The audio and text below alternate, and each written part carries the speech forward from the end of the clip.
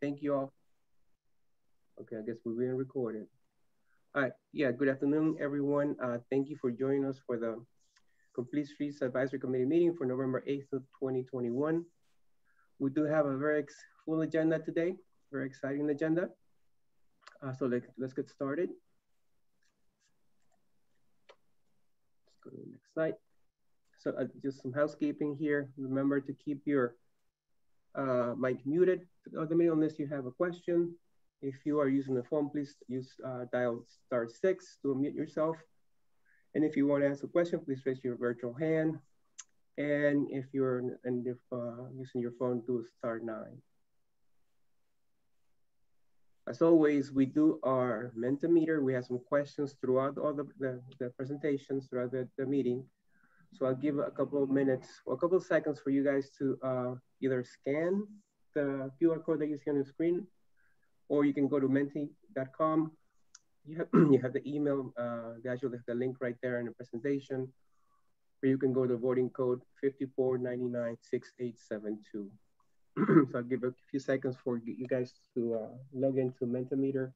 We do have a few questions for some of our presentations.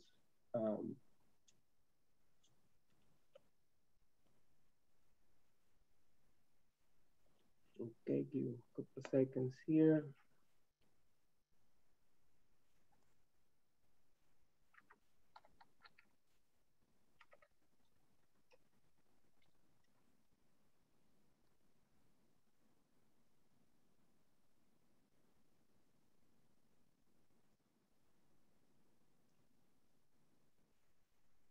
Okay, perfect. I think that's enough time. I think we'll Mentimeter, menti.com, voting code, or you can just scan the QR code that's on your screen.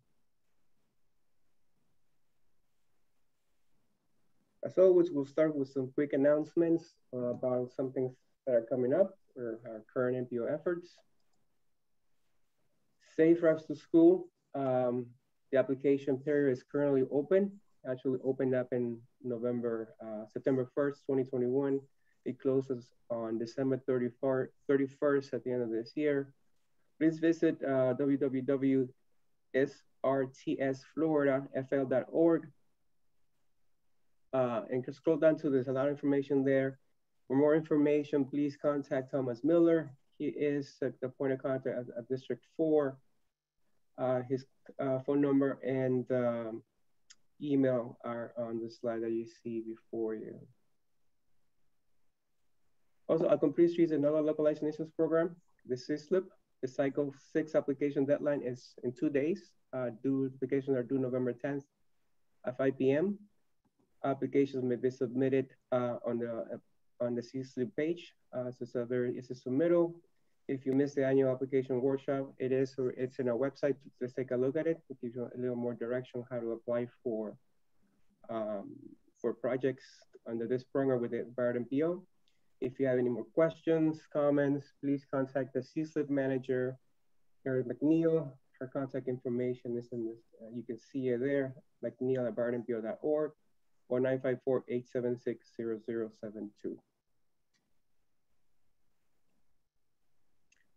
It's good reminder, we are in the middle of planning our next State Street Summit. The 22 State Street Summit will be held in Miami at the International Miami Hotel at the same place where we had it 2 years ago.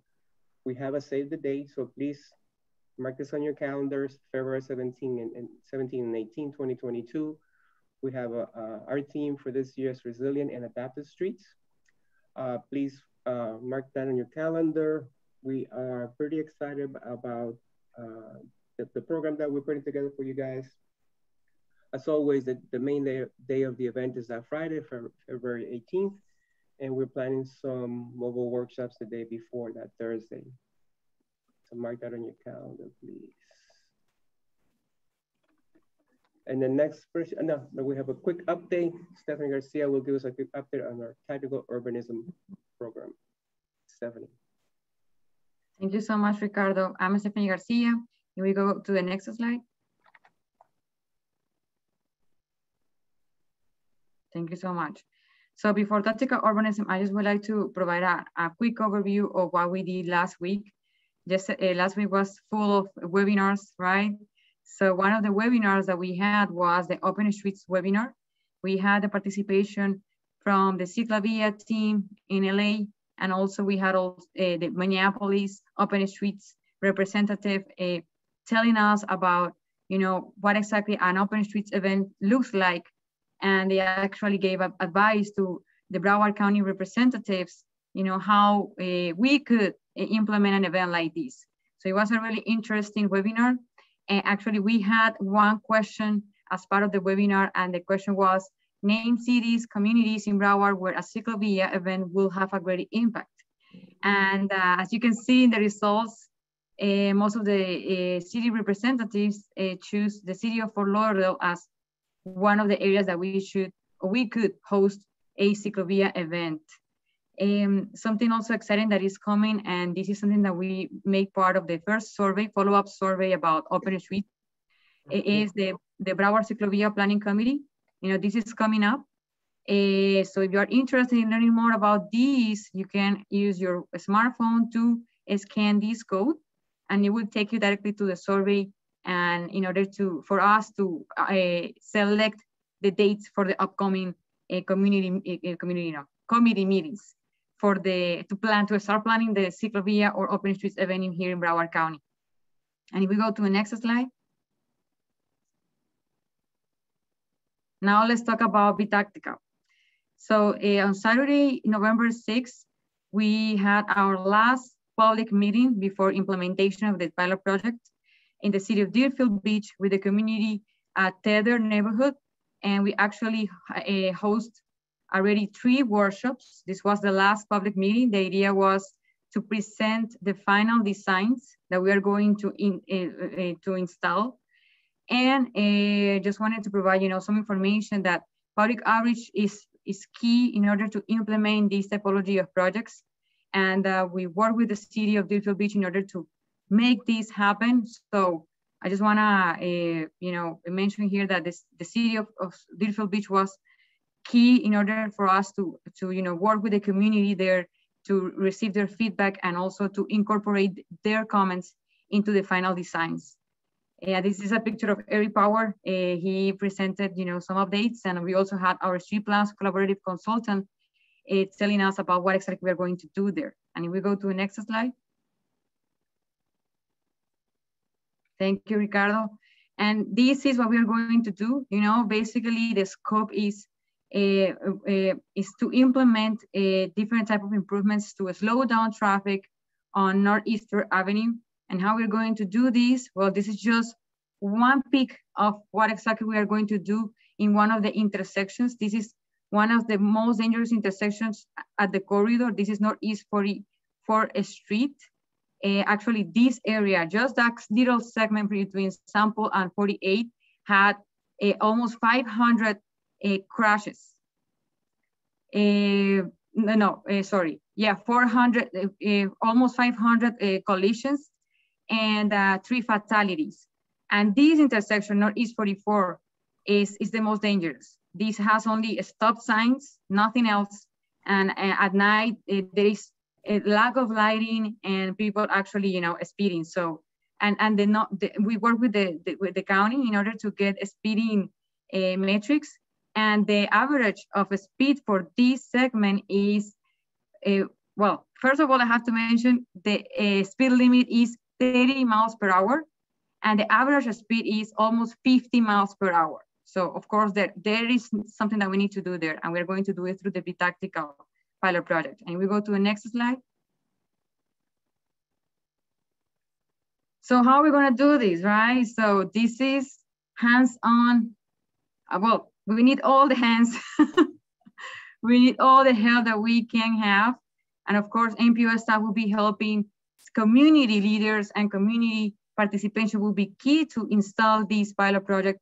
But I think most importantly, the opportunity is open for our CSAC members and in general for all the MPO friends that would like to be part of this event. We are going to install the pilot project in the second week of December. So the week of December 6th, from the 7th to the 11th.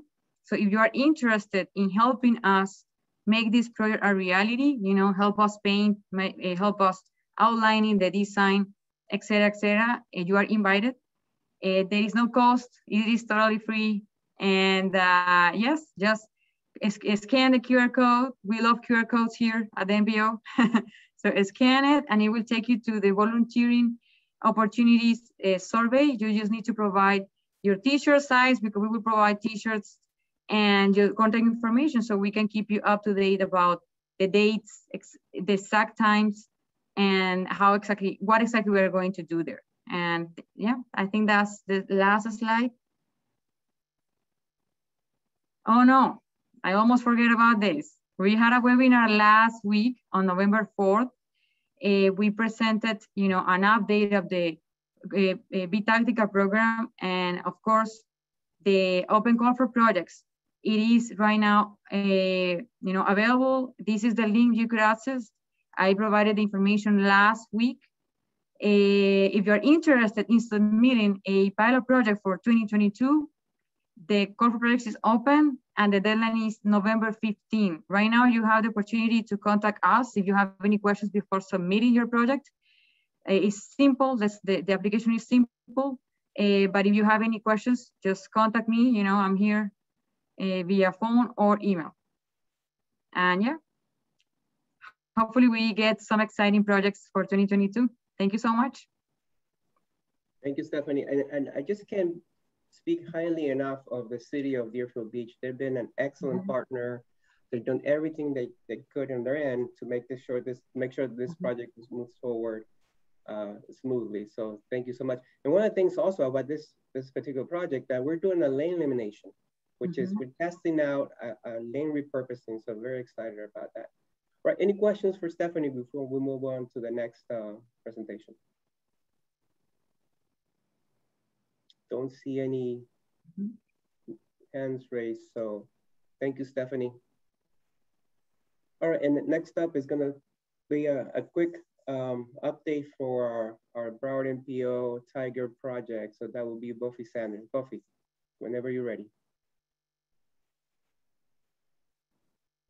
Can everyone hear me?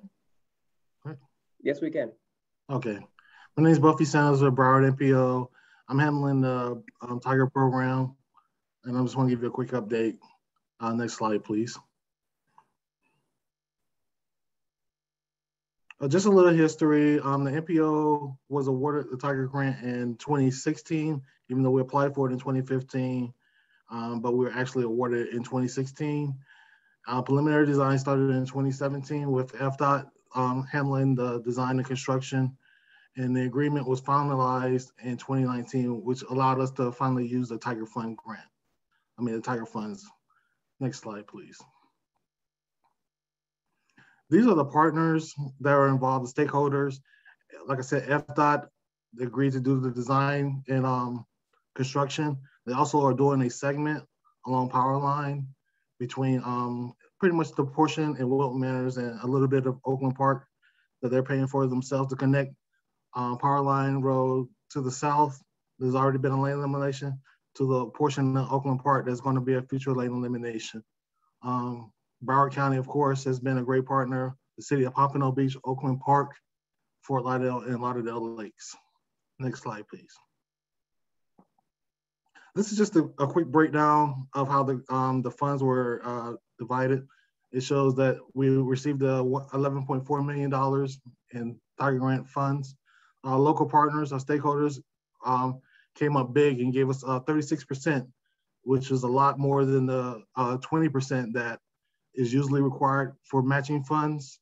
They came in with, like I said, the 36%. The state for that segment on Power Line Road, they're paying $642,000, and then the MPO itself was able to contribute 1.5 million of their attributed dollars to help cover some of the overrun costs. The total project as of right now is $21.45 million. Next slide, please.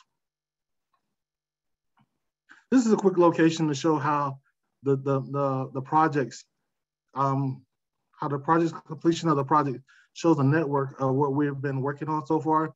As you can see in yellow, Those are the highlighted projects that the Tiger Funds are paying for along with the partners. Next slide, please. A quick schedule. Like I said, the grant was signed in 2019, July of 2019, which allowed us to use the funds. We're and actually advertised for a design build team, which was brought on board in May of 2020, which completed design of 2022. We had a preliminary design, which was about 30% during the process of 2017 to 2019, but the actual completion of the design project was the design build team, and they started in 2020. Construction started in 2021, April 2021 of this year, and the construction is slated to end for all 5 projects in September 2022. Next slide, please. This is just a quick snapshot of the projects. This is Power Line Road, where we're going to be repurposing a lane, the outside lane, from it's going to go from 6 lanes back to 4, with bulb outs, landscaping bulb outs in the bike lane area. It's going to be a 7-foot bike lane, buffer bike lane, and the limits are from Commercial Boulevard to Oakland Park Boulevard. Next slide, please.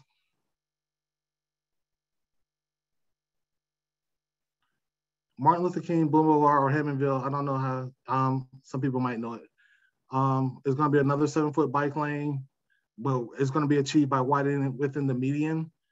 There's going to be actual pedestrian lighting for this segment, and there's going to be some decorated colored sidewalks that they're having installed as well, which is going to be similar to what Pompano is trying to achieve to the eastern side of the corridor. There's also going to be landscaping with this project, and the limits for this project is just west of 95 overpass to Power Line Road. Next segment, please.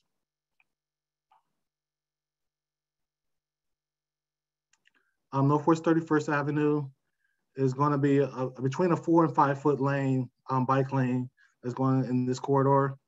It's pretty much based on the available right of way that we can to achieve. So we try to do as the biggest lane as possible. There are some areas where it goes down to 4 lanes. With this project, besides the bike lane, they're going to be installing mast arms that the county has provided. And then, and that's pretty much it for this one, sorry. Next slide, please. Riverland Road. This segment is pretty much broken up into 2 segments. There's Riverland Road from State Road 7 to Davie Boulevard, and then Southwest 27 from Davie Boulevard to Broward Boulevard. The Riverland Road section is going to be a 4-foot bike lane with a 1-foot shared buffer. We're adding a 5-foot sidewalk to the north of the roadway, and this one we're adding a little extra technology by installing illuminated RPMs within the buffer of within the buffer to allow for the light up the roadway, not the roadway, but to allow for a better visualization of the bikers within this corridor. Next slide, please. The other portion is Southwest 27, where we'll be repurposing a lane, the outside lane on both sides. And it's going to be a 5-foot buffer, a 5-foot bike lane with a 3-foot buffer on this corridor. The center lane is going to remain the same, but it's going to be widened to 14 feet. And also the illuminated RPMs will be installed as well within this corridor. Next slide, please. The last project is the Lauderhill Greenway. I don't know how many people are familiar with this one.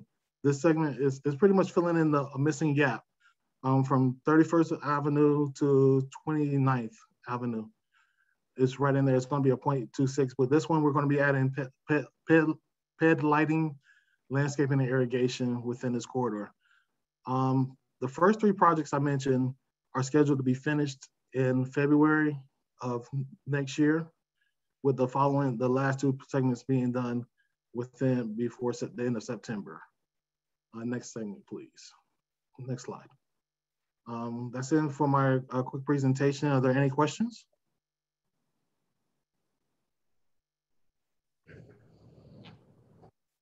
Do you have any questions for Buffy? Please raise your virtual hand.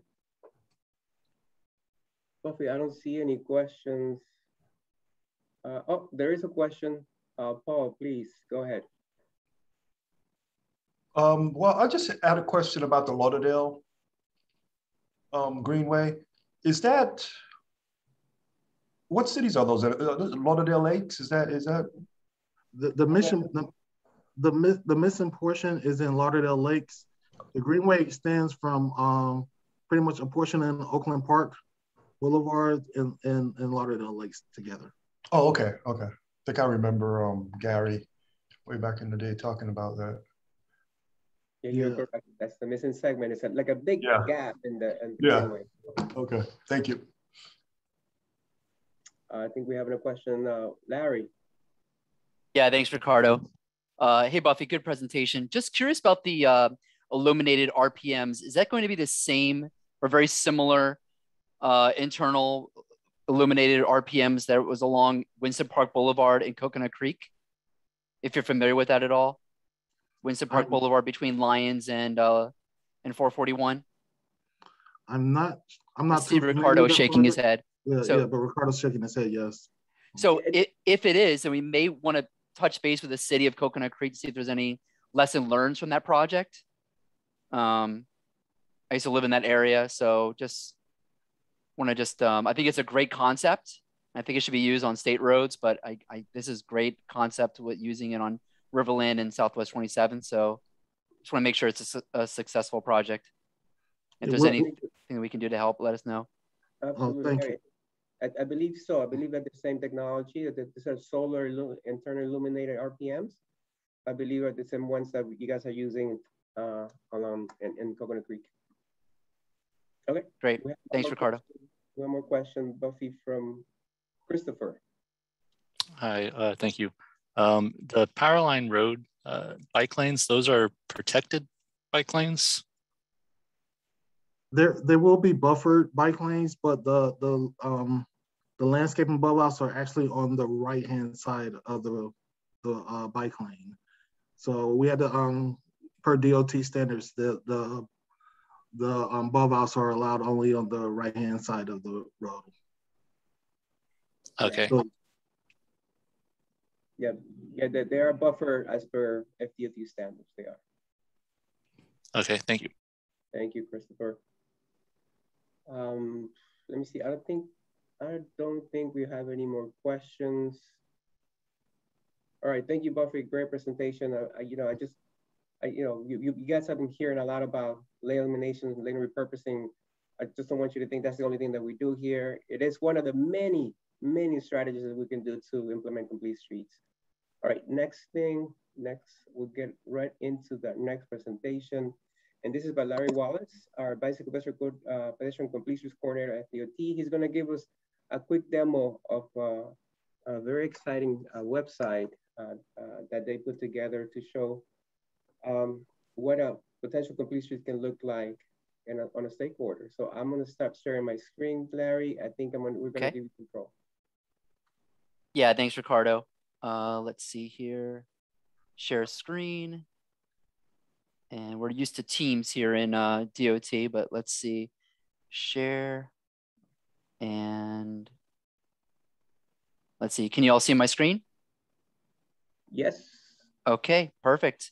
Thanks again, Ricardo. My name is Larry Wallace. I'm with FDOT District 4, and I'm here to share some exciting news about the new Florida Complete Streets website. This is a public-facing website, and this is for the entire state. This is not just for District 4. This is for the entire state of Florida, and this was built by central office in Tallahassee. And so it was owned and operated by central office. And so if the server goes down, it's not District 4, it'll be in central office in Tallahassee. But this was a huge expo, I want to say at the SACHTO, right, Ricardo? I think you were at that conference.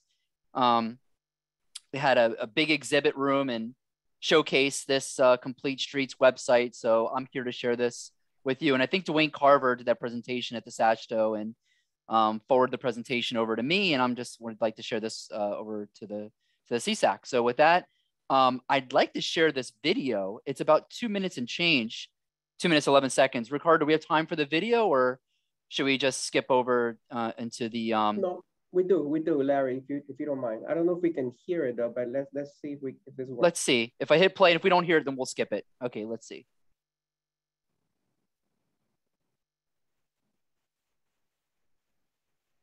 Hopefully it works. Can y'all hear it? Unfortunately, no, you have to share the sound as well. I can share it myself if you wish. Yeah, that would be great. Thank you. Fantastic. So I'll stop sharing then. And then maybe if you want, we could, after it's on video, we can just keep it on your screen, and then I can just do the next slide and stuff.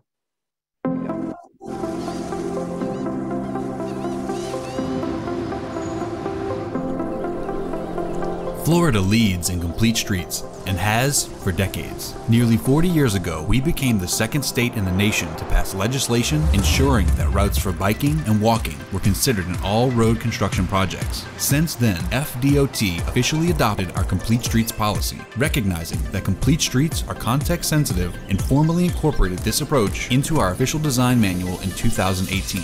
Our state's population, environment, and topography are diverse, and each location requires its own customized solution. Florida's approach to complete streets celebrates this diversity and affirms our robust 360-degree commitment to enhancing safety and mobility for all. We rebuild after coastal hurricane damage and prioritize pedestrian safety along with increased resiliency. We use urban resurfacing projects as an opportunity to upgrade ADA facilities, enhance pedestrian safety, and build bike-friendly cycle track systems. We partner with communities to provide curb extensions with reconfigured on-street parking, extra-wide sidewalks, and highly visible pedestrian crossings. Florida consistently integrates complete streets concepts into our projects, improving safety, enhancing mobility, and inspiring innovation. We're broadening the possibilities of how and where we apply complete streets principles. And we're expanding the definition and inclusivity of what complete streets is and should be. We're launching new, immersive, and interactive ways to learn about complete streets and how they can benefit our state. From local safety projects to exciting new corridors, we're doing it all. The future of complete streets is here in Florida. Visit flcompletestreets.com to learn more.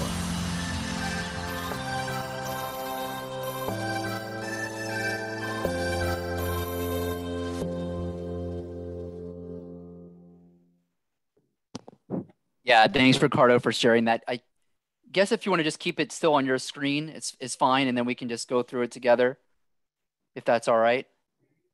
If that works for you, Larry, I think. Yeah, that's fine. Sharing the screen, you can let her know. Rebecca, is that okay with you? Can we share your screen? Oh, I just closed it. Sorry. Oh, that's okay. I can go back now that I'm. Yeah, you can go back. Have it up and running here. Okay, great.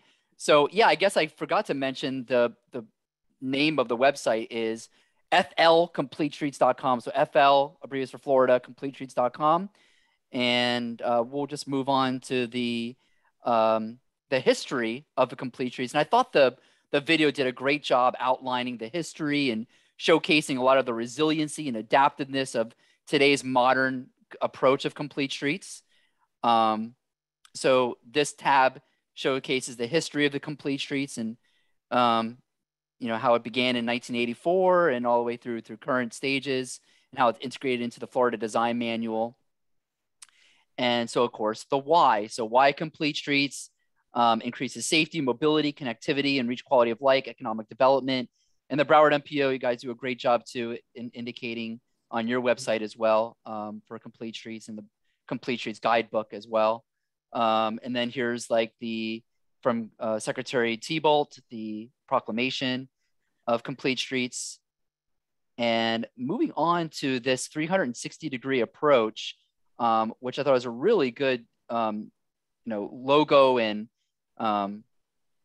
approach to 360 degrees, how each project is going to evaluate and try to incorporate complete streets into every project, which is great. Policy of planning, and then this is really great to read up about. And these have different links here. So you have a complete streets map. So you can check on some of these projects that are nearby into your local community. And again, like I said, it's statewide. So if you're interested in any other districts as well. And then you can see there's some of the featured projects. You have a couple here one here in District 4, the City of Hollywood, the Young Circle. And I think that touches base on the 360-degree approach tab. And now the Explorer tool. This is the most enhanced tool of them all, I think, for the website. It showcases for complete streets as well as context classification. So if we hover over C1 Natural, and you click on, this is a key thing, you have to hit this blue little arrow button here. So now start focusing on each context class. And it shows you like an existing condition. It gives you different mock-ups and concepts. So if you do like a current standard, it can show some it's like a rest stop, and then additional examples showing like some sort of pathway. Example number 2, showing a mid-block crossing. So all additional approaches you can do in a C1 context class. C2, same thing it'll do. So C2, and then existing condition, maybe a current design standard with some right turn lane with buffer bike lane. And I think if you hover over it, shows you some examples. Example 1, maybe an additional right turn lane, or some guardrail, and then a potential roundabout, C2T, current standard, other examples. So it's really interactive. Won't spend too much more time on it, but you kind of get the gist of it. C3R, just show you some of the proposed conditions with shared use path and some mid-block crossings. C3C, which is C3 commercial, showing you possible of a separated bicycle facility here with a cycle track and buffer bike lanes. We'll just do a few more here. C4 urban general, showing the potential of a protected intersection with the green colored markings. And C5 as you get into the urban center, showing more of the protected intersection and cycle track potentially. And there's your protected intersections with your curb returns. And then C6, your urban core environments, more of your separated bicycle facilities, which these type of configurations. So really great tool, very interactive, shows more about context class and what it's potentially used for. Next one is the resources. This is great too. Complete Streets policy, videos and webinars, brochures, ConnectPed, there's another GIS database. There's the FDM design manual, lane repurposing guidebook, context classification guidebook, bus training. So a lot of great resources on here, and it's livable documents. So as these documents and publications get updated, it'll be updated on the website, and as more get added, it'll be added to the website. So this was a great tool. And lastly is the coordinators. So myself in District 4, here, maybe they'll add a picture of myself here, and that basically does it, Ricardo. At this point in time, I'll open up to any questions. We do have a few Menti questions if that's been uploaded, but at this point in time, I'd like to thank you all for your time and attention. Thank you. Thank you, Larry. I think I have a question, but I think let's go to Menti first. I think we have a question first. Stephanie, if you can share the question that we had for Larry. Yes, I will start sharing my screen. Larry, if you can stop sharing your screen. Thank you. You're welcome. And we're going to the first question of Mentimeter. So the first question is, what other features would you like to be added on the Complete Streets website? And we have already some recommendations. So we have community member highlights, existing guidelines, School participation highlights. Update progress on safety performance. That's a good one. Interactive Google Street View or maps. Let's see, maybe the Green Book or other typical plans. All run applications in one place. That's a good one too. A brief narrative. Okay, that one was fast. Let's see. About how freight vehicles fit into computer streets environment. Any responses, Larry, about the suggestions? These are all great. I see that they're all still coming in. Maybe you can compile a list for me, Stephanie, and shoot them email to me. And remember, this is owned and operated by central office. So any suggestions, of course, will have to be suggested and submitted to central office for addition. But Green Book I saw there, state of Florida, especially for on system, utilizes the FDM. So Green Book would be off system, but definitely a good suggestion. School participation, those are all great. Maybe we can add a resource for Safe Routes to School. I think that's a good resource to use. Existing guidelines, I think for utilizing FDM, you can go in the FDM and see the previous manuals, such as the plans preparation manual. That might be good to have a link to there. Maybe even the Broward MPO Complete Streets Guidebook could be something we can add in there too. Ricardo, what do you think? That's an excellent idea.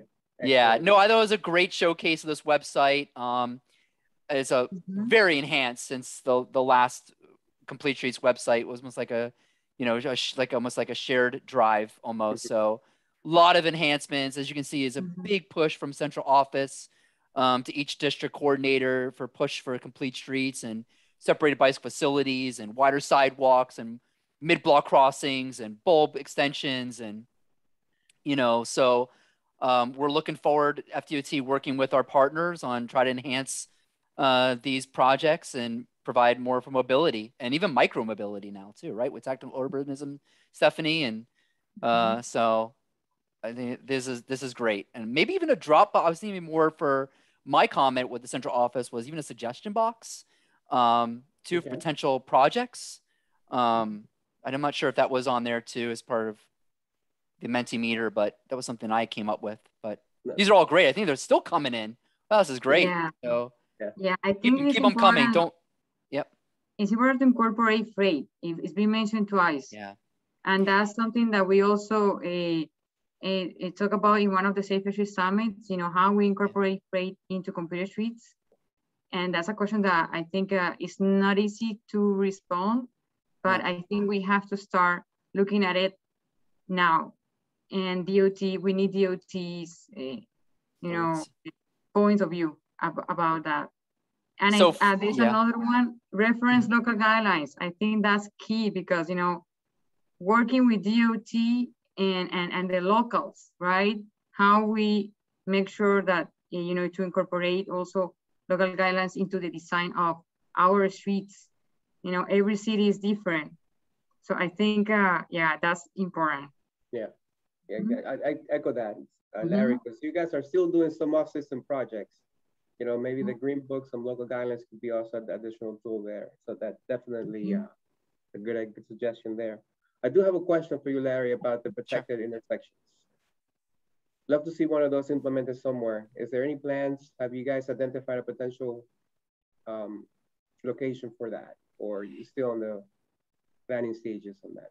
Yes, planning stages, Ricardo. There is an internal task team evaluating potential candidates for protected intersections.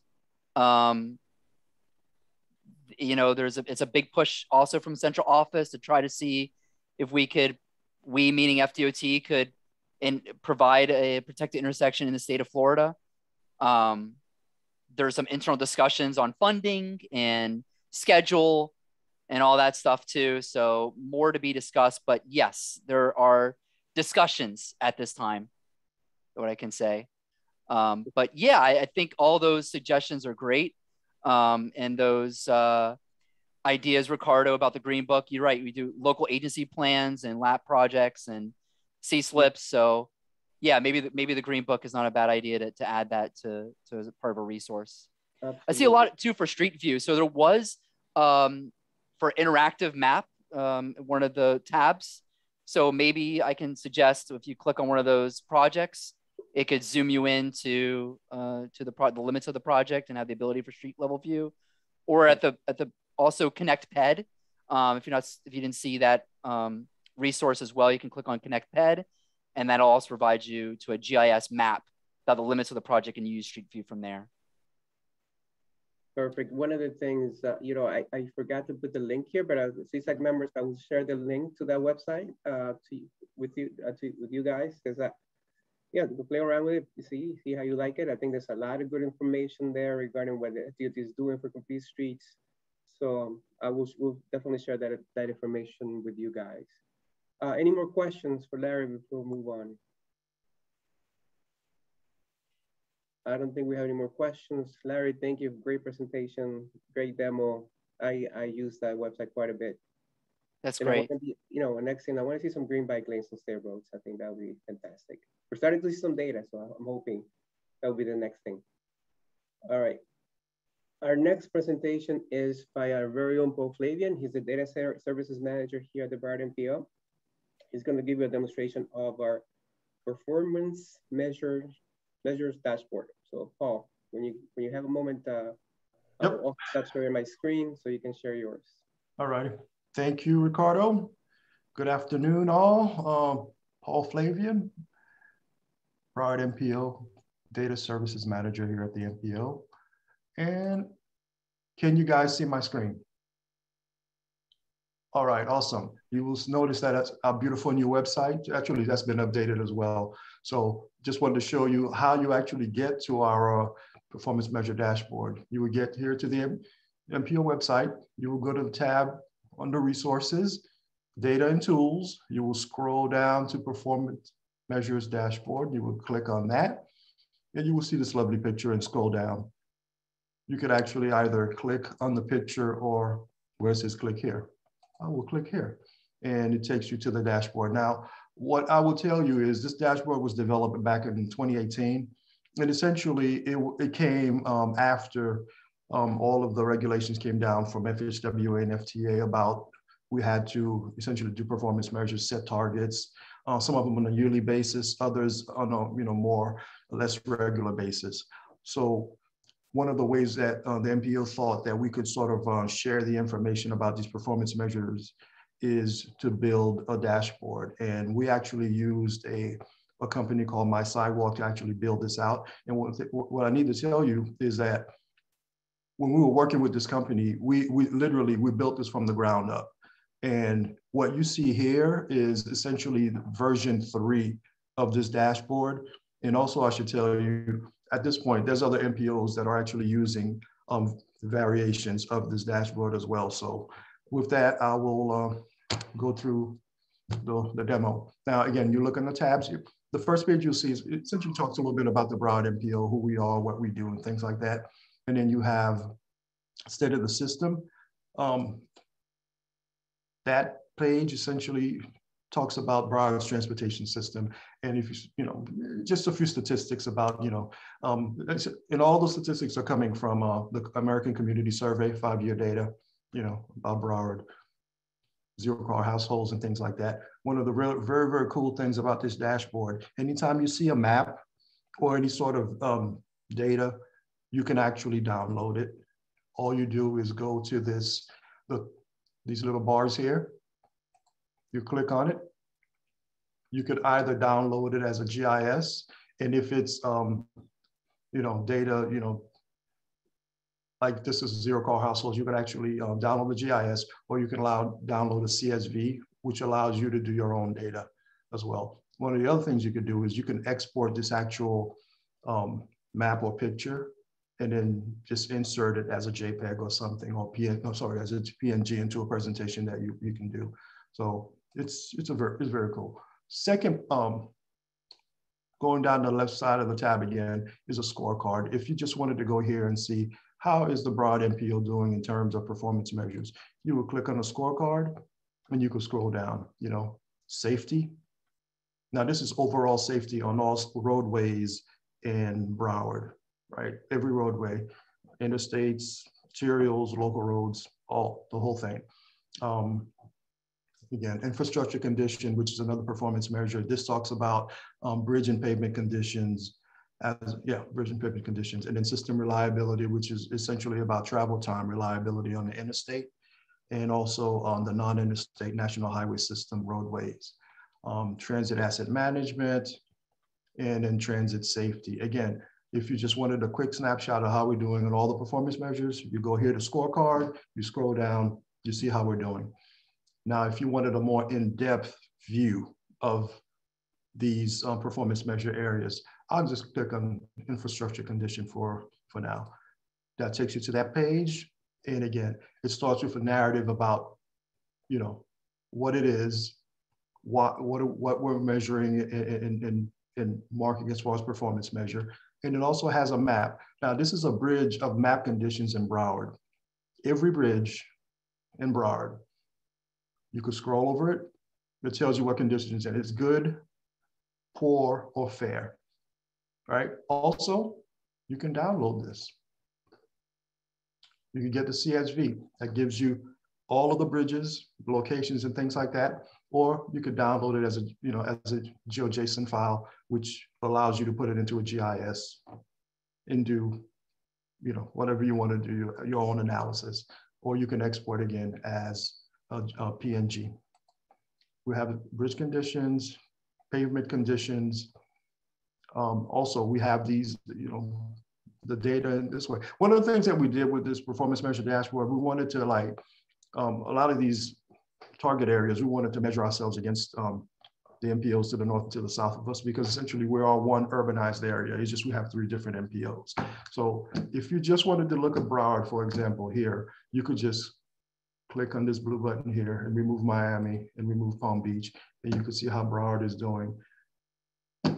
One of the things I need to mention, all of the data that most of the data you see here on as far as the performance measures, we get through agreement from the Department of Transportation. On a yearly basis, they provide us safety data, bridge and pavement data, and also the system performance data. Now, as far as the transit performance measures, we get those from our transit partners, SFRTA, BCT, some from TMA as well. So just to, you know, give you that idea. Now, I know for this group, I wanted to spend a little bit more time, not necessarily on, you know, system performance or bridge and pavement or transit. I'll spend more time on safety, because essentially complete streets, safety is a big component of that, right? So we'll go on to the safety page here. Yeah. We have a map here. Essentially, it's a heat map of all the crashes in Broward. One of the things you can do, you could go in and zoom in on all those crashes.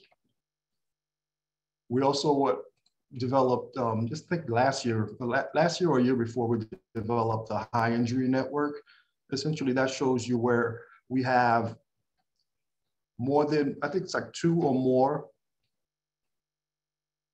fatalities or serious injuries. Now, we developed this high injury network for both all crashes and also for just pet and bike crashes, which I'll show you further down on this page. Now, again, you could go in, zoom in, you could just click anywhere you want.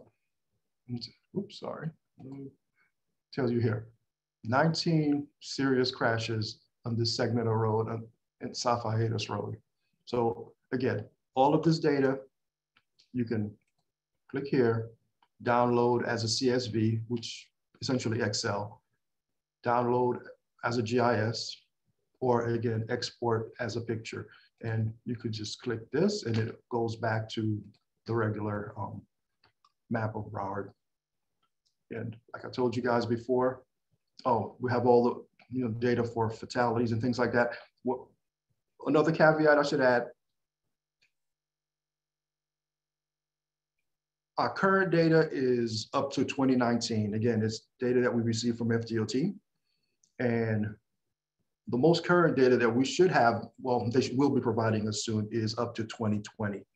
So that data will be real interesting because, as you know, we had a major essentially shutdown of everything and everywhere. So it'll be interesting to see how, you know, our 5-year averages, you know, how that average affects that and things like that. Now, on this here, you can see for fatalities, you see a 5-year average, or if you want to see this, the by-year data, we have it all the way out to 2000, from 2006. So again, you can see all those data points. Again, you just want to see Broward.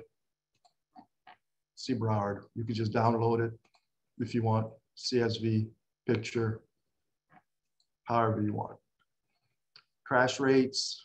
And again, as I told you before, we also have this high injury network for bike and ped only. And here you have it. You can go in, click. Oops, hang on. Where am I? Oh. Ah, there we go. Bike ped crashes tells you, you know, you had a fatality. You had 6 serious injuries for bike and ped. And this is on State Highway 838 in Plantation.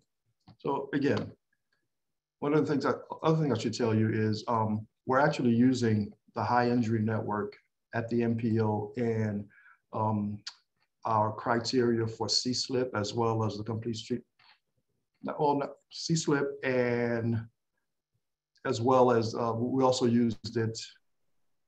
Complete master plan? Yes. Do we use it for that, Ricardo? Okay, yeah. So also the mobility hubs, a lot of the grant programs essentially that we're in the MPO, we're using the high injury network as one of the criteria, essentially the safety criteria to help flesh out those areas that we actually want to spend MPO attributable funds on. So, and I think with that, I'm done unless there are any questions, Ricardo. Again, this is a great tool, and we specifically built it for, you know, to share it with our TAC, our CAC, and of course the public. Again, it's every year we update it. We usually update it towards the latter end of the year after we get all the data from FDOT and all the new targets have been adopted. But yeah, so feel free to go in. Again, you go to resources, data and tools, performance measure dashboard, and enjoy. Yeah. With that, I'm done, Ricardo. Thank you, Paul. Great presentation. And I guess, CSEC members, we will also send you a direct link to the performance dashboard so you can come take a good look at what's going on. And Paul, just a quick question for you. Is the crash information or the crash data, or is it trending down, up, or staying from what you've seen with the latest information that you have? I know it's 2019, but what is it? Are we doing things better, or just are we not meeting our targets here? Can you still see my screen? This is the yearly data from 2006 to 2019. Yeah, it's sort of all over the place. You know, and you know, if you notice here, like back in 2008 and 9, we had, you know, the financial meltdown. You sort of see a trend down a little bit. And then as the recovery happened, it sort of started to go back up and pick back up. But I'm fairly sure 2020 will show a dip. It's just, it will depend how big that dip is. And again, this is annual data, but so we kind of smooth it out with the 5-year average data. So all these data points here, like this one is from 09 to 13, 2010 to 2014, up to out here, which is 2015 to 2019, which I think we had like 222 crashes and fatalities, between that 5-year period. But, you know, if you look at the 5-year data from 2017, 2018, and 2019, yeah, it's kind of on a rise. Yeah, you know? Concerning. Okay. But again, we hadn't really fully started all the measures that we're doing.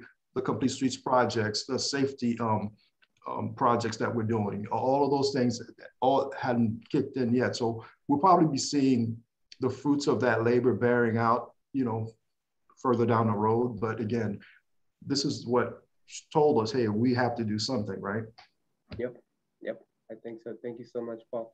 Sure. And the last thing I wanted to ask, you know, I think the scorecards, you can also do them by city, if I'm not mistaken. Is that a possibility? The scorecard? Yeah, no. This is like overall. Yeah, this is overall. Yeah. Okay. Perfect. Thank you, Paul. Any questions for Paul?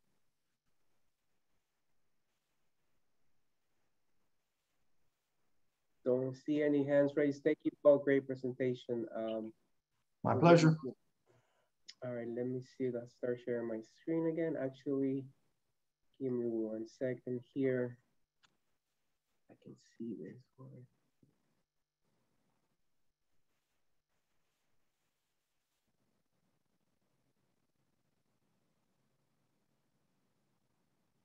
All right. I guess can you guys see my screen now? I would imagine yes. Yes. Yes, thank you.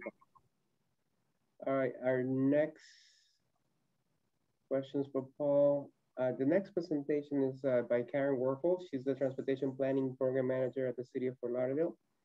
This is about the project that actually, it's included in our Tiger Grant. I think Buffy Sanders spoke to a little bit about this project earlier.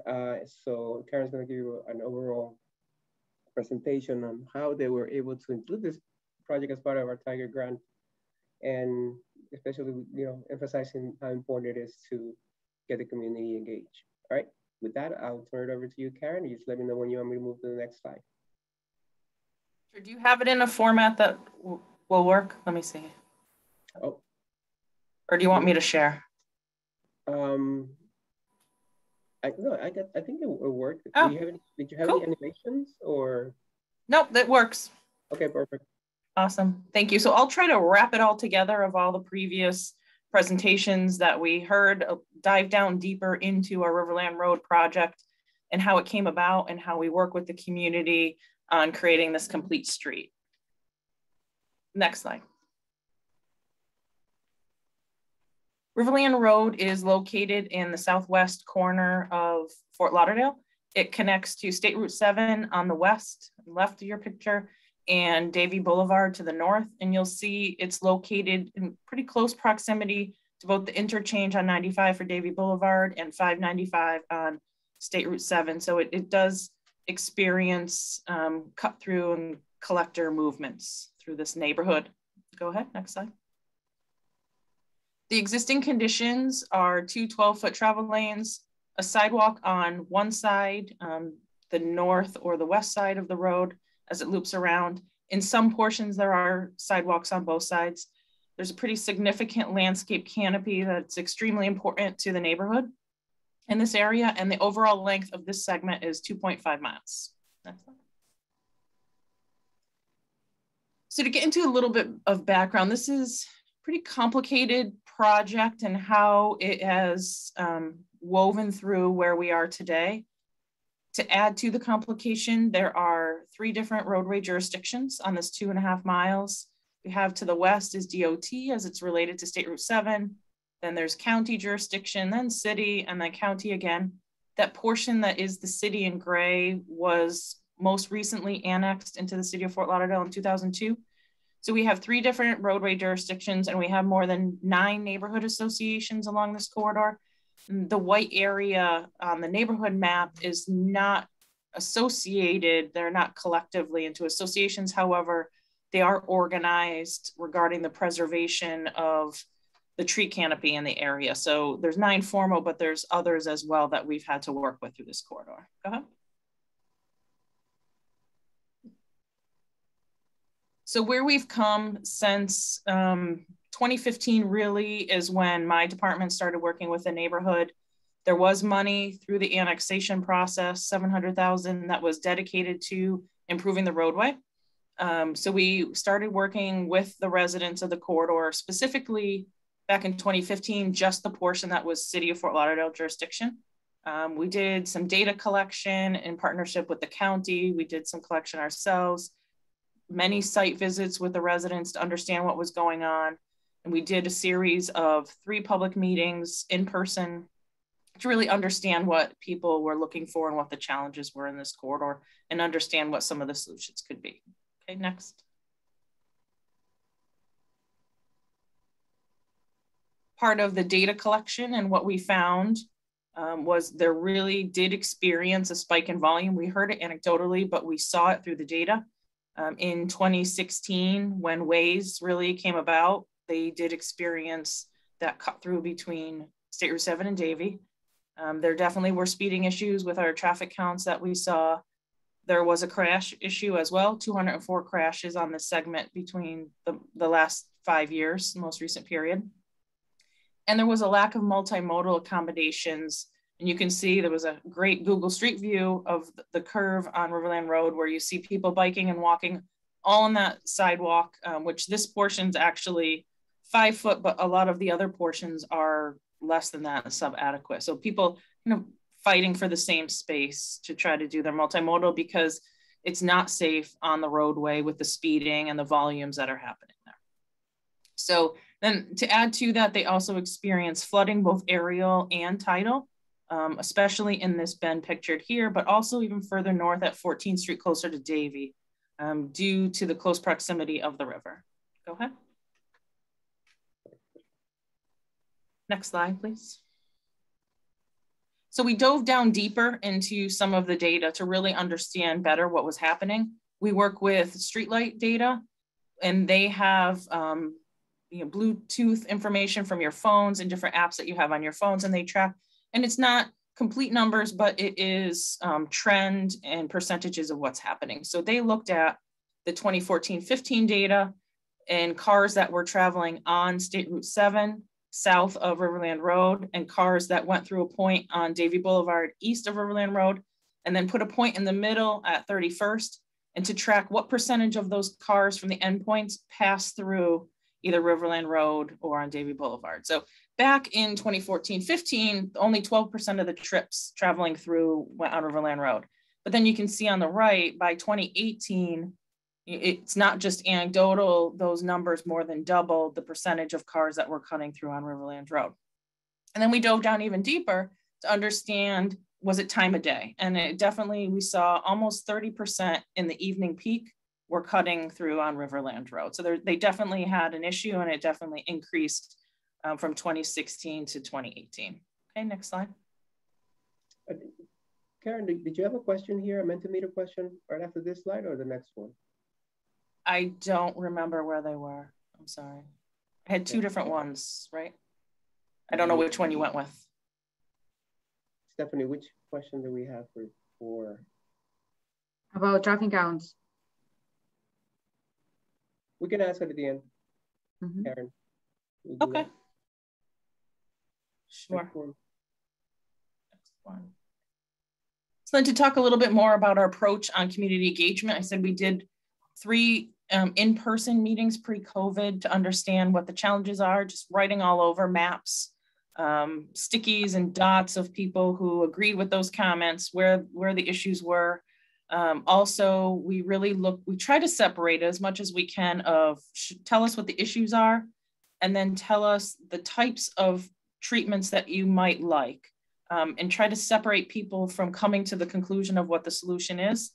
It's difficult and doesn't always happen, but so on the right, you'll see a poster board from my group session that people put green dots on the elements that they liked and red on what they didn't.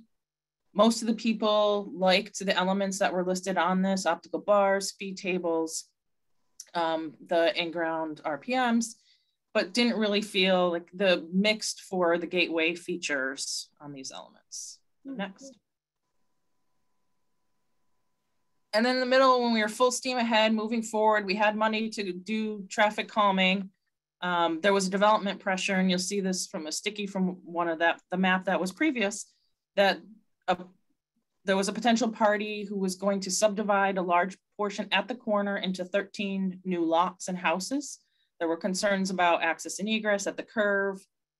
So our efforts kind of got put on hold until something got figured out there.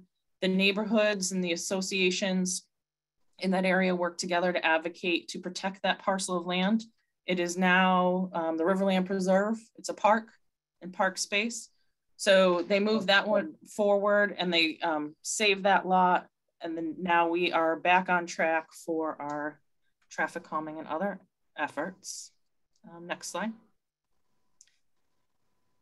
So we knew like the long-term project was going to take a while. You know, we started in 2015, but there were things that we could do in the short term and try to mitigate some of the concerns that residents were having that were on the lower cost end. So you see an example here. We used our parking enforcement department to help us with some installations, just curve warning signs, and we work with the county on other measures at the curve, the different curves and how we could improve the signage. We added speed radar signs, as well as motion activated curve warning signs. You'll see that one glowing in the background to help. This is, you know, a darker curve, and this is where we've seen some of the crashes and off-road incidents happening. We've also done targeted enforcement throughout the last 5 years. This is just an example of last year's most recent enforcement. And the police, the beginning was COVID period, but then it had a pretty significant uptick over the winter of last year into recently. So we try to do some short-term things while we're waiting and keep moving towards the long-term goal. Next slide. And then while we're moving, the Tiger opportunity came to us, as mentioned previously. The MPO was putting together this application. They wanted to see if we had any projects that might be viable for what their overall goal was. We had a few that we presented, but this one was the one that fit into the overall project. You see the E, the yellow kind of arm in the bottom, and how it connects to the whole region. Their focus was really bike lanes and sidewalks. So those pieces of the overall project fit in, but the drainage and the traffic calming didn't fit into the project that they were looking to do. So we still needed to find other opportunities for those elements. And then overall, the city contributed over $1 million towards this segment of the Tiger project. Okay. Next slide. And this is to dive down a little bit deeper into what the cross section is that Buffy talked about. So we're reducing the lane widths on Riverland Road to 10 feet. We're adding 4-foot bike lanes by widening slightly, and there's a 1-foot buffer. This is an example of our collaboration and working together as all our partners, MPO, DOT, the county, and the city. The city preferred to have 5-foot bike lanes. The county preferred to have 11-foot roads. And we kind of negotiated to the middle of where that 1 foot is kind of shared between the two different uses of the bike lane and the roadway. And then adding sidewalk, making sure it's at least 5-foot sidewalk through the whole corridor on one side of that. Okay, next. And I wanted to share that, you know, it was a challenge, the cross section combined with the tree mitigation. As I mentioned, the trees were extremely important to the residents. This was a design build, and when the preliminary design build plans were released and people saw it going through all the trees on the road, there was an uproar and everybody freaking out. I see Ricardo shaking his head. We had to have another meeting to calm folks down, say that wasn't it. Greg intervened and helped us with that conversation and commitment to do the best we could to mitigate loss of trees. They did a great job. The DOT did a great job, their designers, in mitigating that. You know, even the numbers seem a little high, but they're really not. The 14 palm trees and 10 hardwood, they are tiny little kind of sad looking trees that are not healthy are the ones that are being removed, and some that are half dead. A large portion of the, I think 6 out of 10 of the hardwoods are around the bridge that's on this corridor, and they're impacting the bridge structure and utilities. So they need to be removed anyways. And then, you know, the project is mitigating per the city code, the landscape impacts, and that would mean 8 palm trees are being installed and 24 hardwood trees. We use the same method and approach with our neighborhoods that are very involved, and the leaders from all of the HOAs were invited to participate. And we had a good crowd of each of those meetings that we've had of where can we put trees, which trees are the right trees in the right place that will be healthy and make sense in those future conditions. We had several meetings to kind of get to that final scope, and together we created the plan for the mitigation. And you'll see here the 2 main places. They definitely wanted street trees. They didn't want it in parks. There's a church on the north, the top picture there where the swale is actually being increased with the project and the sidewalks being shifted back. So we're able to add trees. That was the #1 neighborhood. Everybody agreed that that was the location that needed trees most. And then the south, which is like the 35th area. Again, really wide swale already existing, and we'll be adding some more trees there. And then the palms will be added to the parks if we need to put them there or somewhere else. So it was a great experience working with everybody. Everybody's committed, and through it, our arborist has agreed to actually look for additional funding to leverage the initial work to add more street trees on this corridor. So it has been a great process. Next slide. So I mentioned the traffic calming couldn't be part of the Tiger, so we needed to find additional funding for that element. It really was community driven throughout this whole process. The district commissioner has been very involved and committed to finding a solution for the neighbors' concerns here. It's been pretty high profile. So we were able to beg, borrow, and steal some money from other projects to get design funding, and the CIP started last fiscal year. So we're in that design now. We've had 2 public meetings really to identify locations first, and then design will come of those. We started with all the previous input and reiterated that we were using all that previous input as our baseline. And then, did we hear you right? Or is there anything else? So it's gone very well. We've had great turnout virtually for these 2 as they've been during COVID. Next slide. So this is our traffic calming plan. And we did an effort to try to kind of space it out to be evenly throughout the whole corridor. It is a long corridor. The main elements are raised intersections at key locations that we heard from the community are issues, as well as where crashes are happening. Raising the existing, there's signalized pedestrian mid-block crossings. So raising those mid-block crossings to add additional traffic calming. And then on the far west side, the Tiger project's putting in a crossing where there is a sidewalk gap due to the drainage features over there. But so we were able to get the crossing in with the Tiger project, but there's no refuge for that crossing in the middle of that straightaway. So this project will come in after and add a median pedestrian refuge to the crossing that the Tiger project is coming in. And on the right is examples from recent project that we did with a previous TAP project on Old Dixie Highway with raised intersections and raised crosswalks on Old Dixie Highway. Okay, next slide. And really that has been what everybody wants in our community, Old Dixie Highway. So then again, like, the overall story is it's complicated and twisted along this path. Again, stop, wait in a minute. I'm sure all of you with cities have been hearing about the school parent drop-off and pickup impacts this year. What we've heard is between the school bus driver shortage and parents not wanting to put their children on school buses, there has been a significant increase in traffic for pickup and drop-off. These are some examples that we've had. And no, the car taking the picture on the right is not going in the wrong direction. That's cars parked in the turn lane. That's kind of flipped of the picture on the left. Cars are just blocking everything. So then parents can't get out of the school to turn right and go up 31st. But because of the partnerships we've had, and you'll see in the picture in the middle, we had the school board, we had the police department, we had DOT, the contractor out there, because it's gonna get ugly once we start tearing up the road. So how can we work together to make it a little less ugly in the short term, and then think about long-term solutions through our traffic calming project in the end. Okay, next slide. So that's some of the highlights of the projects and lesson learned. Really, public engagement is key. You're never gonna make everybody happy.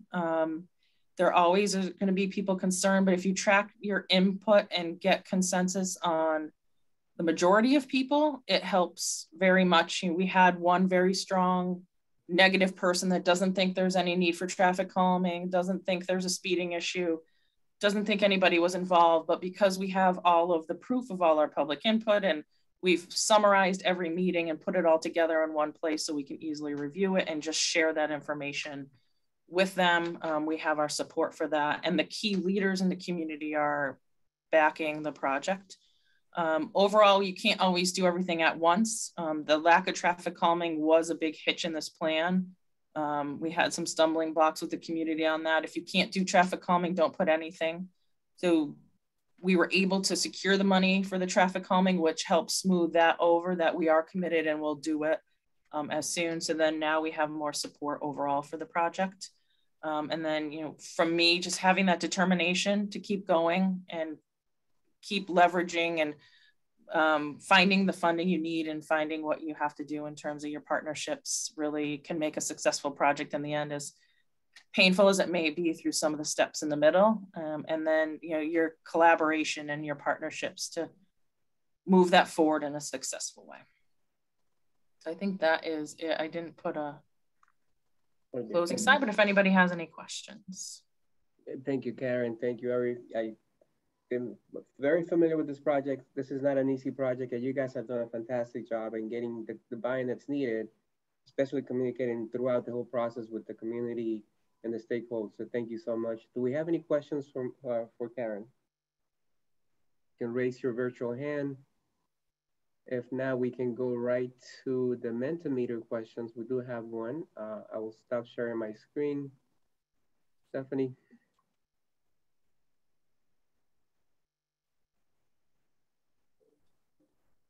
Yeah, so we have one question.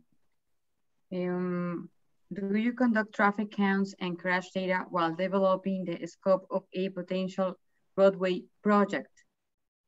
So far we have yeses, usually yes, definitely if asked by outside agencies. Yes, speed, traffic, and crash data. Okay, great. It seems the no's were shy. Thank you so much. Thank you, guys. Let me go ahead and share my screen again.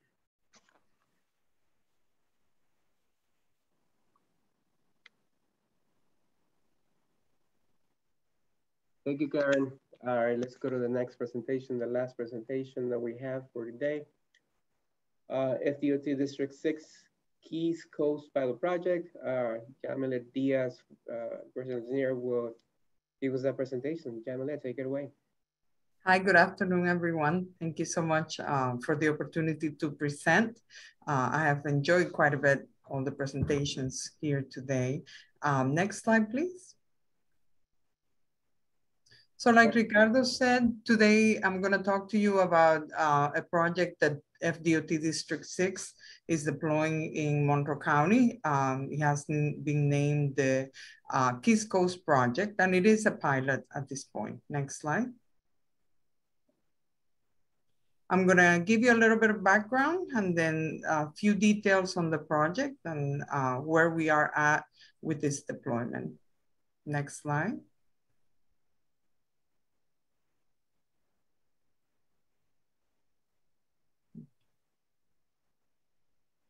Okay, so the project that we are deploying Keys Coast in this case, we make sure that it's consistent with the advances that the state as well as the district is trying to do in regards connected and automated vehicles. So when we were developing, we looked at the guidance that has been published both from FDOT central office as well as federal resources and district resources as well. And I think, Ricardo, if you click a few times, some of these will be highlighted. For example, the TSMNO systems map that FDOT District 6 has put together, our program action plan, the statewide stamp action plan, which was just updated recently, as well as the connected and automated vehicle business plan, among other guidance that is out there. So we make sure that we didn't start from scratch or reinvented the wheel, but rather that we looked at what is already established and worked on, and then we just enhance and continue that same guidance. Next slide. So as you guys can see, FDOT is basically leading the state of practice on connected and automated vehicle projects, because we have dozens of projects that are either in planning, design, or implementation phases. And there are several others that, as you see here on this list, of the statewide CAV map, are already operational. Keys Coast, this pilot, is going to build upon the experiences that some of our partners have gained from deploying and operating these projects that you see here. Next slide, please.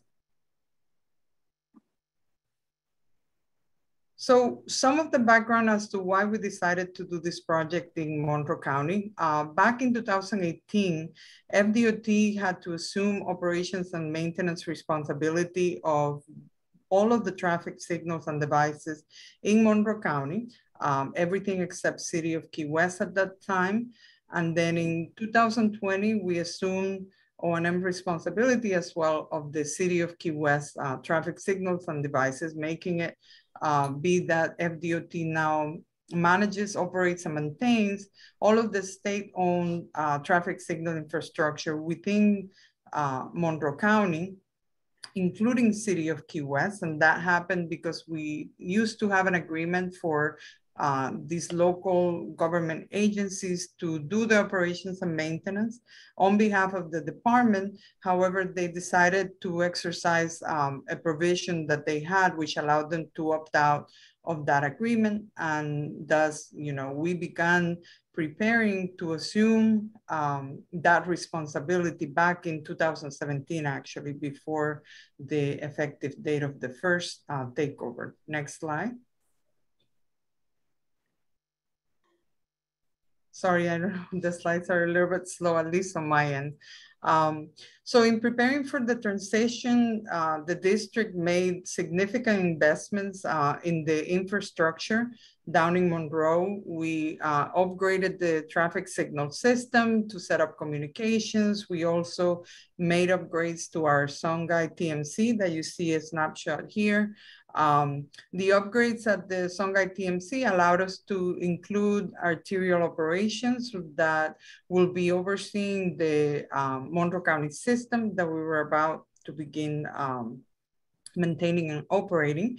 As part of that, we also purchased a new central software or ATMS software to be able to monitor the traffic signals, which are, as I said several times before now, in Monroe County, and our Songhai TMC is here in Miami-Dade County. So we have quite a distance, therefore communications and a software to be able to monitor remotely were very important.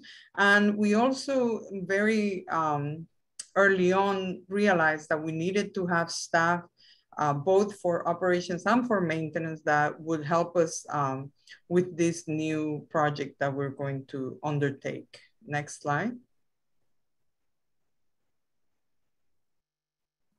Another thing that we did in preparing for our takeover of the O&M was we went to the local law enforcement as well as government agencies, and we developed some partnerships with them. As I said before, because we are in some areas up to 4 hours away from where our traffic signal infrastructure is, we needed to have plan A, plan B, several plans in place. And one of the things that we did is we talked to both the Monroe County Sheriff's Office as well as the City of Key West Police. And we asked them for their assistance in some initial troubleshooting in case there was a failure of our traffic signals. And they agreed to do so, since they're typically the first ones to respond whenever a light goes into flash or a signal goes dark, etc. In exchange, we provided traffic signal training for their selected deputies as well as police officers. And now what we have established is that in the event that we have a failure, their local law enforcement agent will go to the site, and then they will be on the phone with our tier operators and attempt an initial troubleshooting that many times it's just flipping a switch that will get that signal back on. As you can imagine, that saves us quite a bit of resources and time, and we get the infrastructure back up and running. So this partnership has proven to be very useful. Next slide. So then with all of that groundwork that we had done ahead of time, as we were preparing for our very first connected vehicle technology project, we decided on this corridor. It became obvious that this would be the ideal corridor, not only because we had made the infrastructure changes, but also because FDOT was now the operator and maintainer. So we decided to deploy Kiscos. And as you see here on this map, this is where the traffic signals are, the pedestrian signals, emergency signals, all of the signals and devices that we operate and maintain from here. So our Kiscos project is going to be in the entire corridor, all the way from Key West to Key Largo. It's gonna take about 112.5 miles worth of infrastructure that we're gonna put in. Next slide. So we chose the corridor and then we said, okay, let's look at this corridor. Let's see what are the needs here. Because we wanted to make sure that what we were deploying had a need and a use and benefits, of course. So we looked at the characteristics of the corridor. The volumes were significant. As you can imagine, there is quite a bit of tourists, as well as people here from South Florida that travel to the Keys, you know, on the weekends, etc.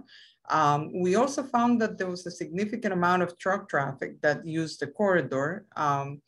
And then when we did the crash analysis, we saw that a large number of the crashes were occurring, no surprise, around the traffic signals. So this is a good sign indicating that connected vehicle technology, you know, and some of the applications that promise a lot of improvement in things like rear-end crashes at intersections and things like that, this would be a very good candidate for that. Next slide, please.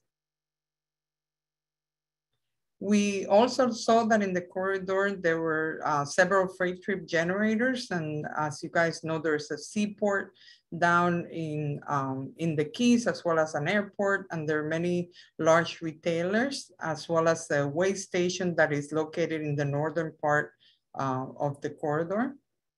Next slide. We wanted to document as well the multimodal aspect of US 1 down there. So we looked at whether there were any transit services, and we found, as you see here, that there's actually 2 service providers. We have Miami-Dade Transit in the northern part of the corridor. They have a bus route that goes from Florida City all the way to Marathon Key. And Key West Transit also operates a shuttle in the lower or southern end of the corridor, which includes service within the city of Key West, as you see in the map insert there. Next slide. So after looking at the characteristics and the needs of this corridor, we identified several applications, connected vehicle applications that we wanted to include. And these, as you see here, included freight signal priority because of the significant number of freight trucks that traverse the corridor, the smart roadside and virtual wind application, because we do have that way and weighing motion station in the corridor. But we also want to see the benefits of having emergency vehicle preemption. And when we were doing our stakeholder coordination that we have been doing for quite some time, we talked to first responders, law enforcement, etc. And they were very much interested in this connected vehicle application. We also talked to the transit folks, and transit signal priority is another application that we would like to test. And we have enlisted some volunteers down in the Keys in order to test this in some of the local buses that they have there. Of course, traffic signal system is an application that will be tested because a lot of the infrastructure is going to be deployed at the traffic signal locations. There is a drawbridge in the northern part of the Keys, so we are going to be testing connected vehicle applications for drawbridge management, mostly open and close notifications for users of the connected vehicle. And then we also have pedestrians and cyclist safety applications that we would like to test, as well as vehicle-to-vehicle safety. So these are connected vehicle applications. The project itself is a little bit it has more scope than just the connected vehicle, because we wanted to have an opportunity also, since we do have the operations, to look more closely at what the infrastructure is doing down there, specifically the traffic signals. So we are going to deploy automated traffic signal performance measures here at the Songhai TMC.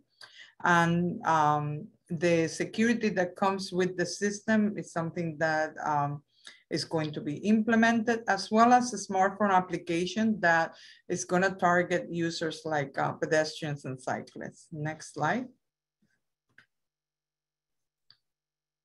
So as you see here, we have identified 59 locations where we're going to install the roadside units. And then we have a sample set of volunteer vehicles from local entities of about 250.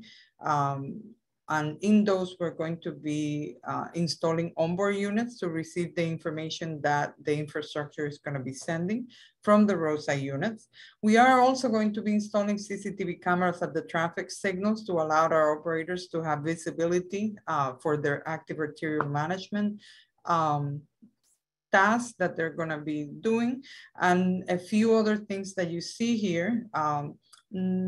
This list is not all inclusive. There's many other things that the project is going to do, but these are the main highlights of what we're going to be deploying. Next slide. So one of the things, as I said before, that we wanted to make sure is that we were not just testing connected vehicle applications for the sake of it, but that rather we were anticipating benefits for the needs that had been identified along the corridors. So we do anticipate that this project will be aligned with the FDOT's vital few. As you guys know, we have a high focus on improvement safety and mobility, as well as having innovation, because our staff here is going to be using ATSPM. They're going to have connected vehicle experience that they're going to be building, etc. And then on top of that, we are going to be evaluating the effectiveness of what we deploy of this project, which we're still calling a pilot. And for that, we have enlisted the help of two university teams, Florida International University, as well as University of Florida. And there's a team of experts that will jointly work at looking at the before and after this project, so that we can document if these applications are effective in targeting some of the issues that we identified along the US 1 corridor. Next slide. And that's the evaluation. Thank you. So here's a snapshot of what the schedule looks like. We started working on this project back in 2019. Currently, we are in the design state, and we are continuing from beginning to end, as I said before, our stakeholder coordination, because this is a project that is going to be involving Monroe County, City of Key West, as well as several other entities that are going to be participating along with FDOT. And we do expect to have the project operational by the spring of 2023, as you see here. If you could please go to the next slide. So we procured the project as a design build. So we have a team that is doing, completing the design, as I say right now. They're gonna build the project, and hopefully by 2023, we will have it already operational.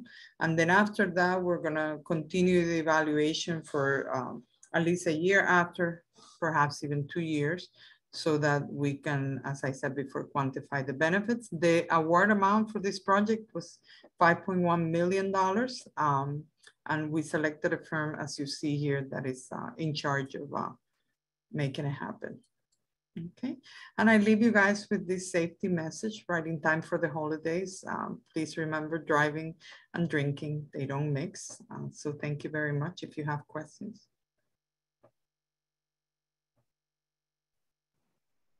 Yeah, thank you, gentlemen. Great presentation. We do have a couple of questions. For one, Benjamin.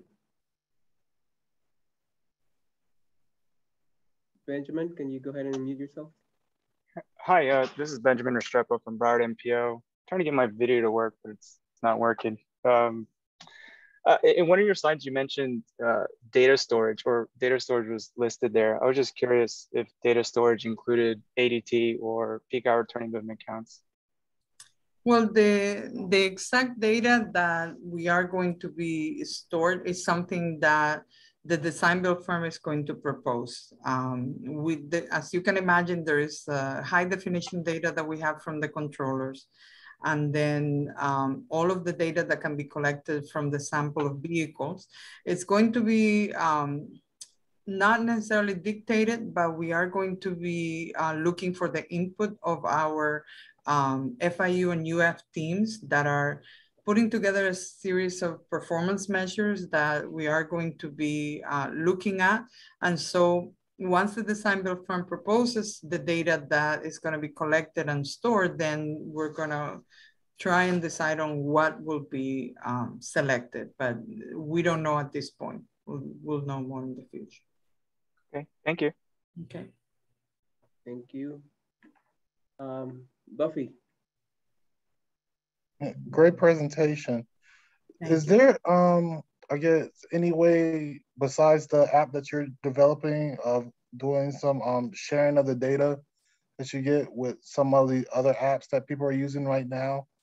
So, I mean, in this world, there's a lot of apps out there, and you know. Yeah. Well, the data itself is going to belong to FDOT. And as you know, FDOT is all about sharing. We don't have a problem with that. The app, solution, just like my previous answer, is something that is going to depend on what the design build firm proposes. So we'll have to wait and see what they come up with, and then see how we can leverage, its application or its availability with other available apps out there. So. Okay. Thank you. I have one more question. And I apologize if you might have mentioned this before, I might have missed it. Can you go a little bit more into detail about the use of the pedestrian and bicycle portion of the data that you're collecting, and how you're going to use this app to promote safety within the bicycle? So the pedestrian as well as the cyclist, the way we are hoping to target them is by the use of the cellular application, and the connected vehicle technology that we're deploying, Buffy, the roadside units, they are going to be transmitting the state of the signal phase and timing, etc. And the presence of the pedestrian is also going to be transmitted to the vehicles that are outfitted with the onboard units. In this case, we have a sample of about 250 of them. But with the app, we're going to be able to target more. So the presence of pedestrians or cyclists at the intersection, it's going to be something that it is our hope, as I said before with my big disclaimer, this is still under design. So we're hoping to make that available for the users of the connected vehicle technology. At the beginning, that sample set of 250, but hopefully if we see that this is effective, we can expand that.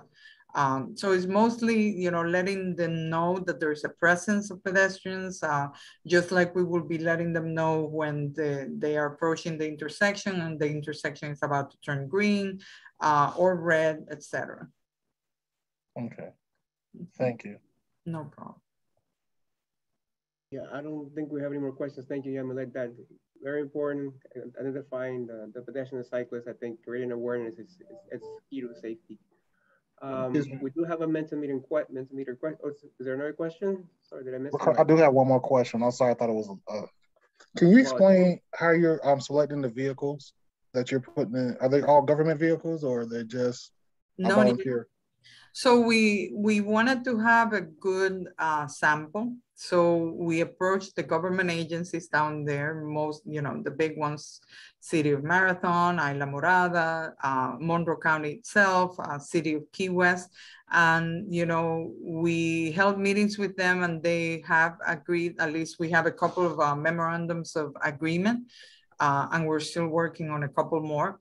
So they are going to make available to us the fire trucks, the first responder vehicles, the police cars, as well as some of their maintenance fleet cars, their buses that they operate in the routes that I showed you guys. So it's gonna be a good mixture of different types of vehicles, not just passenger vehicles, but also first responder. We are hoping to have freight trucks included as well, so that we can test the whole variety of applications. But basically the way that we are recruiting them, if you want to call it, is by signing a memorandum of agreement that we have developed. And we already have signed a few. Aside from these local agencies, then we also have our own maintenance fleet that we're also going to be using as part of the sample, because they travel up and down the corridor quite a bit. So we'll be able to obtain data from their vehicles as well. Thank you very much. Thank you. Thank you, Yamilet. Thank you so much. We do have a Mentimeter question for Yamilet's presentation. I'll stop sharing my screen. Stephanie.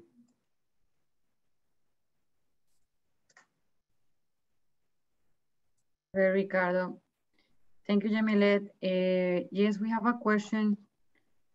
And the question is, does your agency specifically identify, support connected vehicle technologies in their policy and or plan documents? And we have 5 responses and all of them are no. So I have a question for Yamilet. So you mentioned that you were working with entities in order to implement this pilot project in other cities different from Key West. Are you considering maybe Broward County, any city in Broward County? Well, it's a district-led project. So as you can imagine, FDOT is deploying it within the district. We are enlisting these cities as volunteers. So they won't have to put in any costs or anything. They're simply volunteering their vehicles. I can say never, but at least for this one deployment, it's within District 6 at this point. So. Okay. Thank you. No problem. Thank you. Okay, thank you, Yamilet. Great presentation. Thank you. Let me go ahead and share my screen. Coming up to the Y there.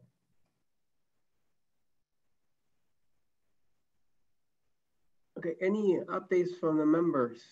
Anything that's happening next month or so that you want to share with the rest of the group? I don't know if Larry's there. I don't want to put you in the spot, Larry, but I know something's going on with the city. I mean, sorry, with the state, District 4. Larry? Yes, Larry's no longer there. All right, anybody else? He's there, but his mic seems to not be working. Larry, how are you? Any? Yes, you're there. His mic's not working. Oh, mic's not working. Sorry, Larry. That's okay, Larry. Technical difficulties. Okay. Nothing else from the rest of the group. I guess we don't have anything else to report. Next thing, we want to thank all the presenters. Great presentations today from FDOT, the city, and also our own staff. Thank you so much for doing that. Great things. You know how important it is to engage the community often in implementing complete streets, technologies that's important for make our streets safer, and also share some of the tools that we have at the MPO to help with those efforts as well. Ricardo, can you hear me now? Oh yes, we can. Okay, perfect. I had to unplug and replug my headphones then. Great presentations today. Well done. I want to just mention about bicycle advocacy groups. We're thinking about possibly sending out, notices or upcoming projects, any bicycle cycling groups. So if you have a list, Ricardo or Stephanie, of any cycling groups that would like to be added to, like for upcoming projects, ongoing projects that they might be interested in, especially along A1A, US 1 corridors. That's been a directive from management to reach out to the MPOs, see if there's any distribution lists for cycling advocacy groups.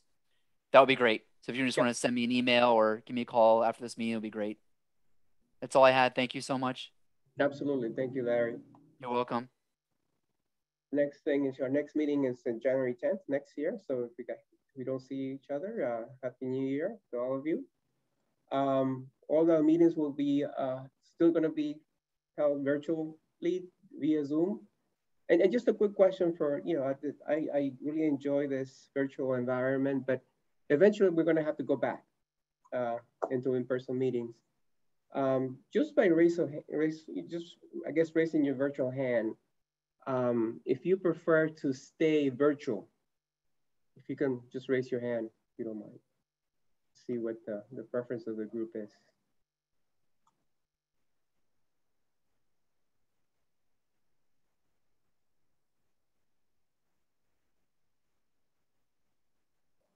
And we have 1, 2, 3, 4, 5, 6, 7, 8. I think we have like 8 hands raised, right, Rebecca? That's from what I can see. People are slowly raising their hands. I know we like our virtual environment, but we are trying to get more interaction with everyone. Yeah. Also may look at a hybrid option like we do with our other committees. That could be the next best option, because I see a lot of hands raised here. Okay, we'll keep that in mind as we move forward. Again, we'll still have virtual. Potentially our next meeting could be a hybrid meeting. We'll definitely keep you guys posted. Again, don't forget, Tactical Urbanism, we're going to be painting December 6th, 7th, and 8th. Sign up if you're available to join us. And don't forget about the State Street Summit, February 17 and 18, 2020 in Miami. All right, with that ends our meeting. Thank you again. We'll see you guys next year. Thanks, everyone.